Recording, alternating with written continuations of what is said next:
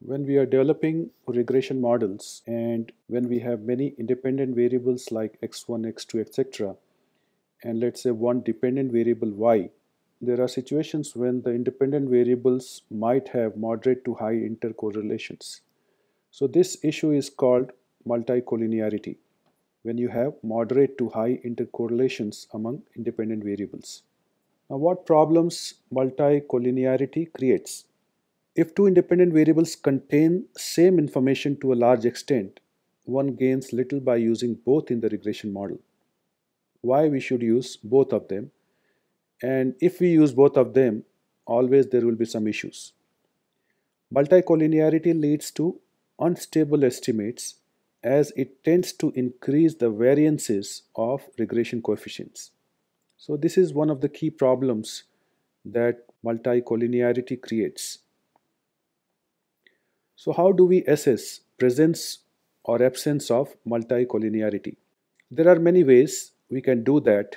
Now, one of the ways that I'm including in this presentation is to obtain what is called variance inflation factor VIF.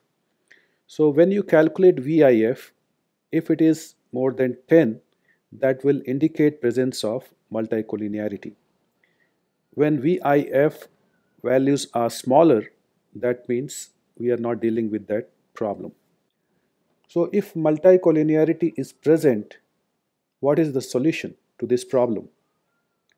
One way is to keep only one of the two independent variables that are highly correlated in the regression model. So we can drop the other variable because both variables are bringing same information to the model, so there is no point in keeping both of them. So this is one of the ways or one of the solutions. There are many other ways which are not covered in this presentation. So I'll make use of one example to show how to assess presence or absence of multicollinearity using VIF. And I'm going to use R package called faraway that has a data set called div USA. Dependent variable in this data set is divorce and independent variables. So we have 5 variables which are independent variables. So let's use library faraway. So we can activate this package and we want data named div USA. Let's say we want to look at top few rows. So head.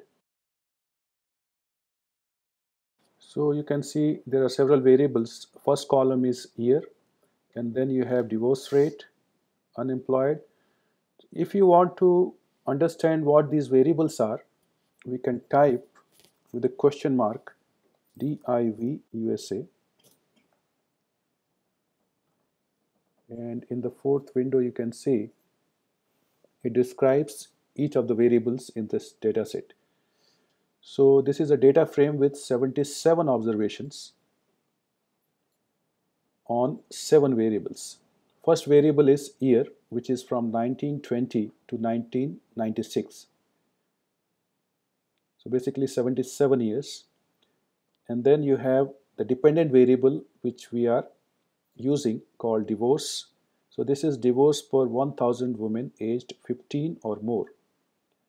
And then you have unemployment rate, percent female participation in labor force aged 16 plus, and then you have marriage. So marriages per 1000 unmarried women aged 16 plus, so this is for each year.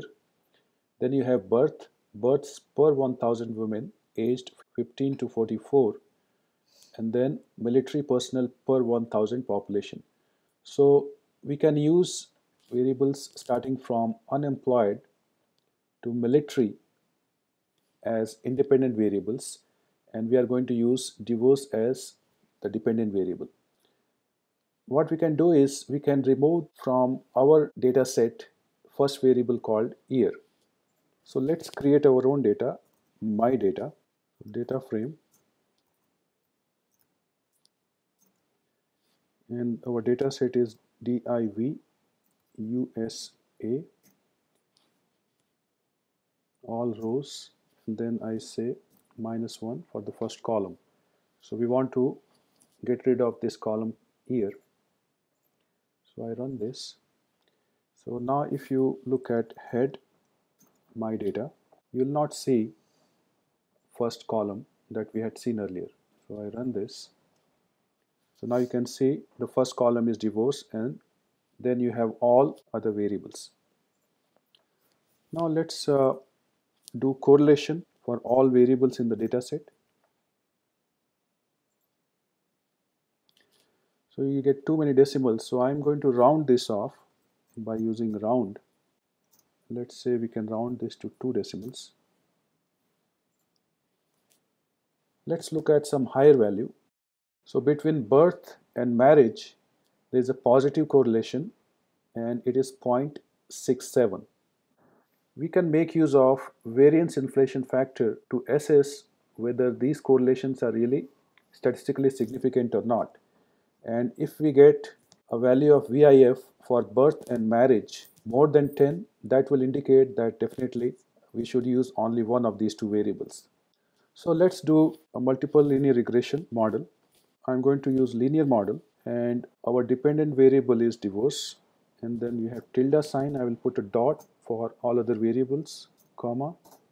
Our data set is in my data, and this model I'm going to store in, let's say, my model. So we run this, and if you want to look at the model,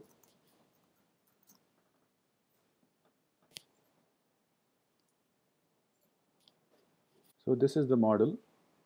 The intercept is 2.4, and these are the coefficients. Now let's do summary of my model. So this gives you more details. You can see the model is divorce versus all other variables, all other independent variables. So all 5 independent variables are included. If you are looking for statistical significance, and let's say we are aiming for 95% confidence level, so in that case, unemployed we can treat is not really that significant. Also, military variable is not very highly statistically significant as far as prediction of divorce is concerned. But other 3 variables seem to be highly statistically significant. You can also see the p-value is very small, indicating the model is significant. So now let's check whether we have this multicollinearity problem or not. So for that, we can use function VIF and say my model and run. So these are variance inflation factors for each of the 5 independent variables. And you can see all these values are in fact less than 5. For severe multicollinearity problem, the value should have been more than 10. But since for all 5 independent variables, the values are smaller, much smaller than 10, we can safely conclude that we are not having multicollinearity problem as far as this data set is concerned. So these low values of VIF also indicate that the estimates that we develop based on this model will be more stable.